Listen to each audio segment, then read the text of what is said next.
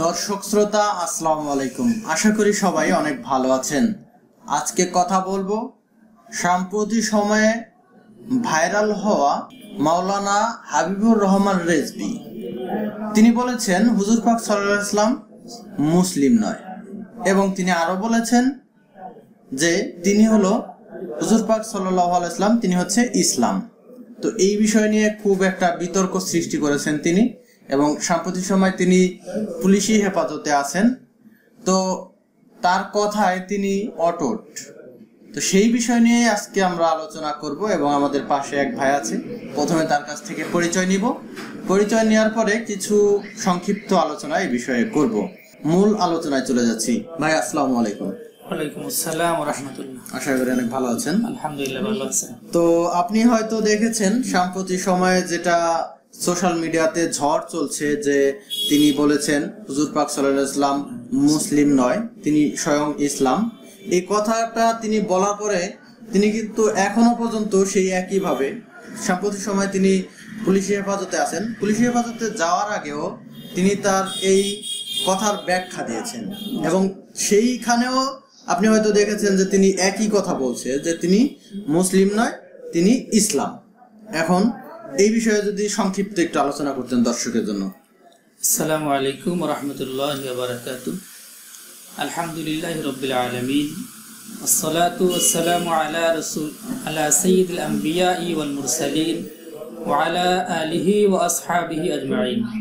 সম্মানিত দর্শক, আজকে একটি বিষয় নিয়ে আলোচনা করব। তিনি বলে দিয়েছেন যে হাবিবুর রহমান রিজভি সাহেব তিনি একটি বক্তব্য পেশ করেছেন, যেখানে তিনি স্পষ্ট ভাষায় বলেছেন যে আমাদের নবী নাকি মুসলমান নন, অর্থাৎ তিনি স্বয়ং নিজেই ইসলাম। আসুন সর্বপ্রথম আমরা হাবিবুর রহমান সাহেবের নিজের মুখ থেকেই কথাগুলো আমরা শুনে নেই, পরবর্তীতে আমরা এই বিষয় নিয়ে আলোচনা করব। তো দর্শক, আমরা এখন আপনাদেরকে আমাদের মনিটরে দেখাবো যে তিনি যে কথাটি বলেছেন। নবী মুসলমান না, নবীকে যদি কেউ মুসলমান বলে ঈমান থাকবে না। তো দর্শক, আমরা দেখে নিলাম তিনি যে কথাগুলো বলেছেন, সেই কথাগুলো আপনাদেরকেও দেখালাম। তো এখন আমরা মূল আলোচনায় ফিরে আসি। আলহামদুলিল্লাহ, তিনার বক্তব্য থেকে আমরা দুইটা জিনিস পেয়েছি। এক নম্বরে তিনি বলেছেন আমাদের নবী করিম সাল্লাল্লাহু আলাইহি ওয়াসাল্লামকে মুসলিম বলা যাবে না।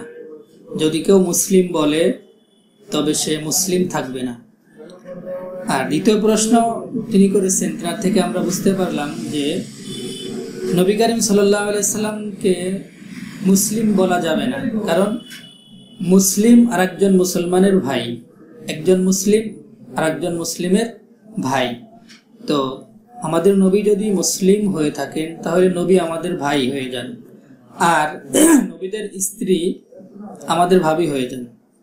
তো সেই ক্ষেত্রে উনি বোঝাতে চেয়েছিলেন যে আমাদের নবীকে মুসলিম বলা যাবে না, অর্থাৎ তিনি নিজেই ইসলাম। তো দুটি প্রশ্নের উত্তর পর্যায়ক্রমে ইনশাআল্লাহ দিতে চেষ্টা করব, যদি আল্লাহ পাক তৌফিক দান করেন। প্রথম প্রশ্ন তিনি করেছেন যে আমাদের নবীকে মুসলিম বলা যাবে না। যদি কেউ মুসলিম বলে তাহলে সে মুসলমান থাকবে না, বরং তার ঈমান থাকবে না। তো আসুন আমরা জেনে নেই কোরআনের মধ্যে বা হাদিসের মধ্যে এ বিষয়ে কতটুকু বলা হয়েছে। আমরা যদি কোরআনে কারীম থেকে একটু গবেষণা করি তাহলে আমরা দেখব যে সূরা আনআমের 14 নম্বর আয়াতে আল্লাহ তাআলা নবী করিম সাল্লাল্লাহু আলাইহি ওয়াসাল্লামকে বলেছেন, কুল ইন্নী উমিরতু আন আকুনা আউওয়ালা মান আসলামা। আল্লাহ তাআলা বলেন, কুল, হে নবী আপনি বলে দিন, ইন্নী উমিরতু, আমি নির্দেশ প্রাপ্ত হয়েছি, অর্থাৎ আল্লাহ আমাকে আদেশ করেছেন, আন আকুনা আউওয়ালা মান আসলামা, আমি যেন সর্বপ্রথম ইসলাম গ্রহণকারী হই। এখানে আল্লাহ পাক নবীকে আদেশ করেছেন যে নবী যেন সর্বপ্রথম ইসলাম গ্রহণকারী হয়, অর্থাৎ নবী যেন ইসলাম গ্রহণ করে, এই আদেশটা আল্লাহ পাক নবীকে দিয়েছেন। তাহলে নবী যদি নিজেই ইসলাম হইতেন তাহলে তিনাকে আল্লাহ পাক কেন আদেশ করবেন যে আপনি ইসলাম গ্রহণ করেন? এখানেই বোঝা যায় যে নবী স্বয়ং নিজে ইসলাম নন, অর্থাৎ তিনি মুসলিম। তিনি যে মুসলিম এ বিষয়ে আমি আরো খোলাসা করব। সূরা ইউনূসের ৭২ নম্বর আয়াতে আল্লাহ পাক নবী করিম সাল্লাল্লাহু আলাইহি ওয়াসাল্লামকে আদেশ করেছেন। একটি বড় একটা আয়াতের মধ্যে শেষের দিকে নবী করিম সাল্লাল্লাহু আলাইহি ওয়াসাল্লামকে আল্লাহ বলেন, ওয়া উমিরতু আন আকুনা মিনাল মুসলিমিন, যার অর্থ হচ্ছে আর আমাকে হুকুম করা হয়েছে আন আকুনা মিনাল মুসলিমিন, আমি যেন মুসলিম হয়ে যাই। দ্বিতীয় আর একটা আয়াতটি রয়েছে সূরা ইউনূসের ৭২ নম্বর আয়াতে আল্লাহ পাক বলেন, আয়াতের প্রথমে কিছু আলোচনা করেছেন, পরবর্তীতে বলেন ওয়া উমিরতু আন আকুনা মিনাল মুসলিমিন।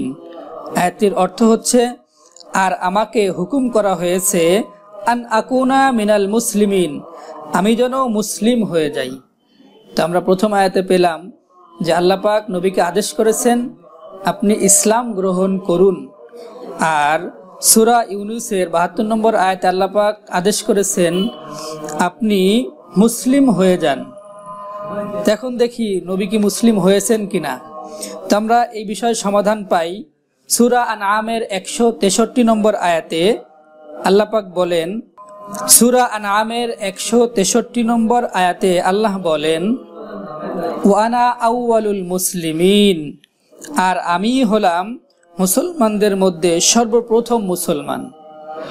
তাহলে এই তিনটে আয়াতের মধ্যে সারমর্ম পেলাম কি আমরা? প্রথম আয়াত থেকে বুঝতে পারলাম যে আল্লাহ আদেশ করেছেন যে হে নবী আপনি ইসলাম গ্রহণ করুন। দ্বিতীয় আয়াতে আল্লাহ পাক নবীকে আদেশ করেছেন যে নবী আপনি মুসলিম হয়ে যান। আর তৃতীয় নম্বর আয়াতে সূরা আনআমের ১৬৩ নম্বর আয়াতে আল্লাহ পাক নবীকে বলছেন যে হে নবী আপনি এই কথাটা বলে দিন যে আমি মুসলমানদের মধ্যে সর্বপ্রথম মুসলমান। তাহলে তিনও আয়াতের মধ্যে, এছাড়া আরো সূরা রদের মধ্যে এবং সূরা নামলের মধ্যে একই বিষয়ে আলোচনা করা হয়েছে যে নবী মুসলিম।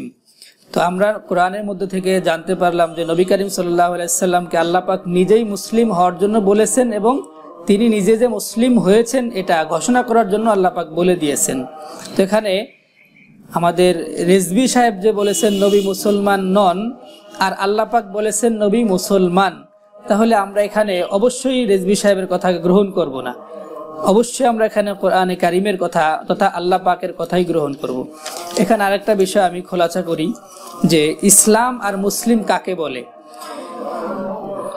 যদি রিজভি সাহেব কোরআন হাদিস সুন্দরভাবে পড়তেন তাহলে আমি মনে করি তিনি অবশ্যই কথাগুলো বুঝতে পারতেন।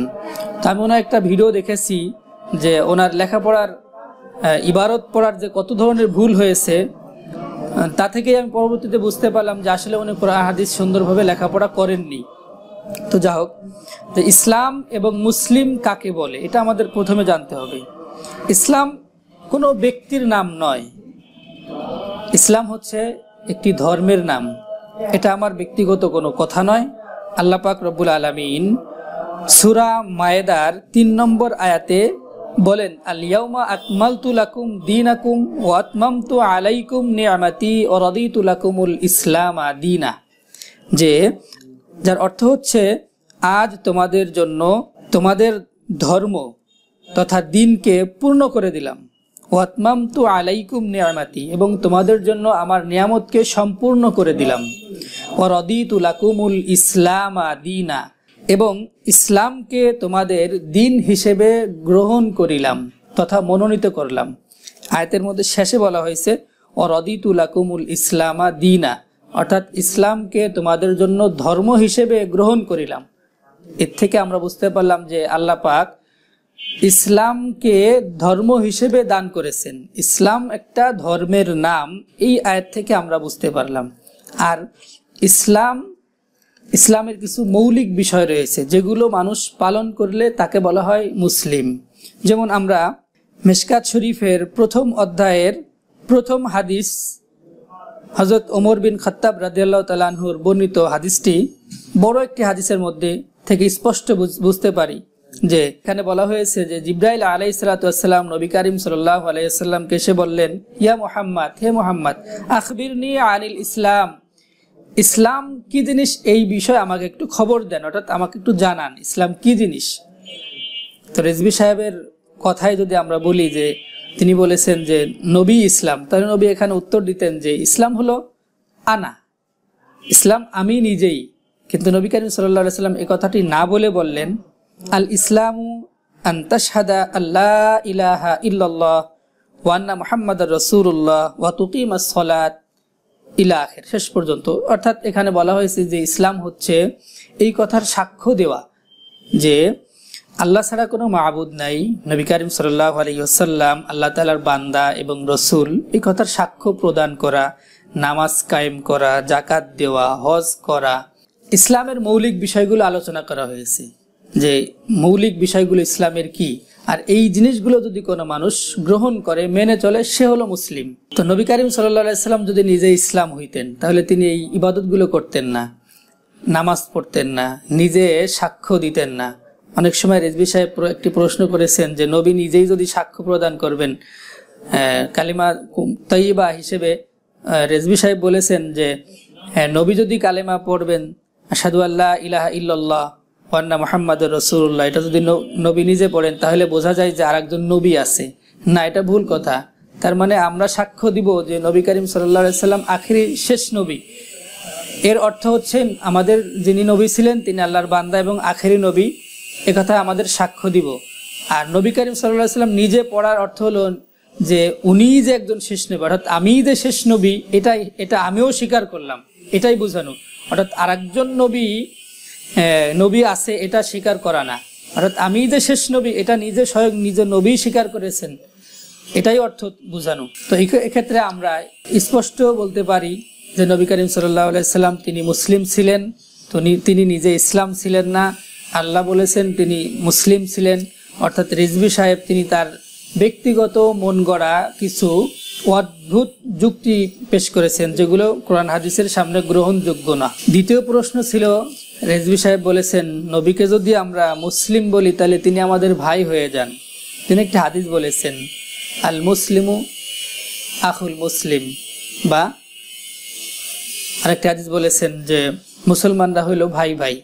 তো নবী যদি নবীকে মুসলিম বলা হয় বা নবীকে মুসলিম হিসেবে মেনে নেই তাহলে নবী তো আমাদের ভাই হয়ে যান, আর নবীর স্ত্রীরা আমাদের ভাবি হয়ে যান। নাউজুবিল্লাহ। আপনি এই হিসেবে দেখবেন কেন অর্থকে?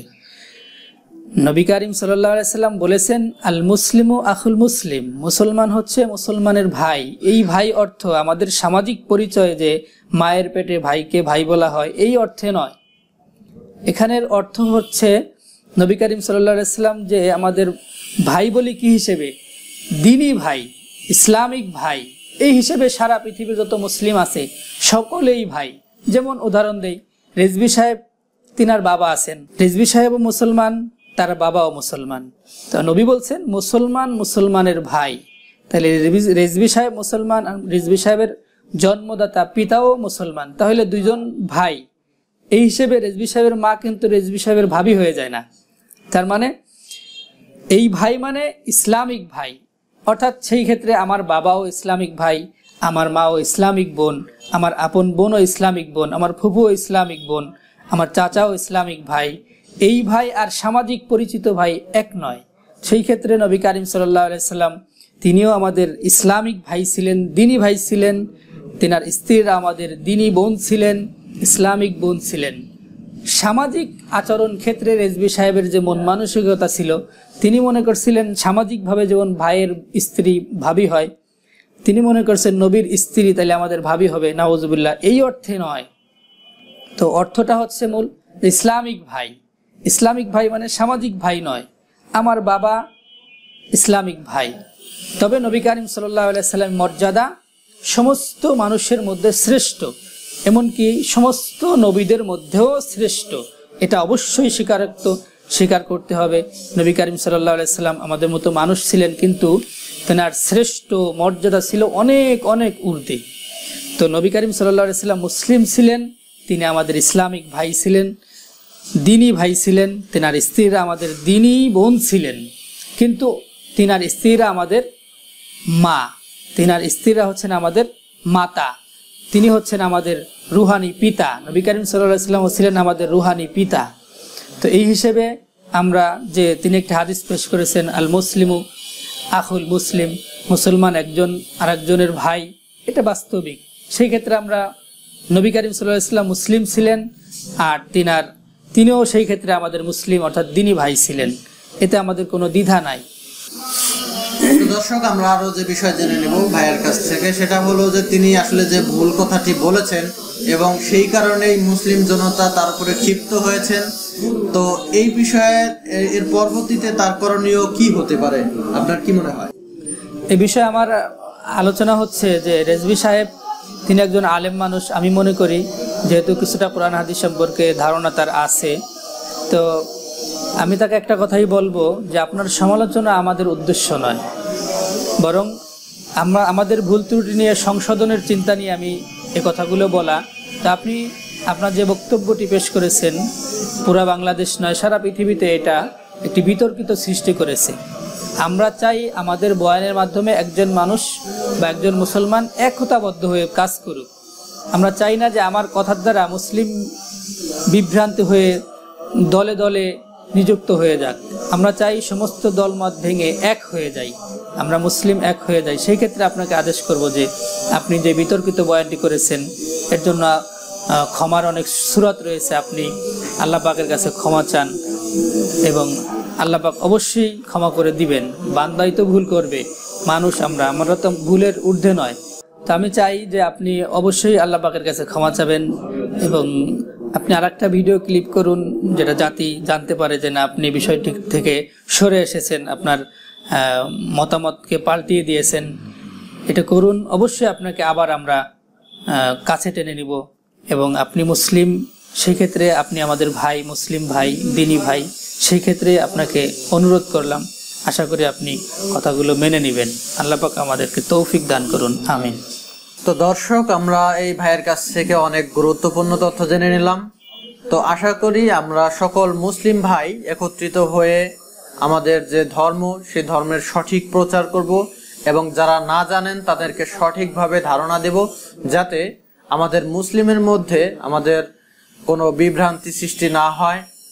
তো এই ভিডিওতে আপনাদের যদি কোনো মন্তব্য থাকে অবশ্যই জানাবেন, আর এই ভিডিওতে যদি আপনার মনে হয় কোনো ভুল কথা আমরা বলেছি তাহলেও কমেন্টস বক্সে জানাতে পারেন। আর এই ভিডিওটি আপনারা শেয়ার করবেন সবাই, কারণ মানুষের সঠিক যেটা সেটা জানার প্রয়োজন আছে। সুতরাং ভুল বিভ্রান্তি যেগুলো সেগুলোকে বাদ দিয়ে সঠিকের প্রচার করাই আমাদের সকল মুসলিমের উদ্দেশ্য। তো সেই হিসেবেই এই ভিডিওটি করা। ভিডিওটি শেষ পর্যন্ত দেখার জন্য অসংখ্য ধন্যবাদ।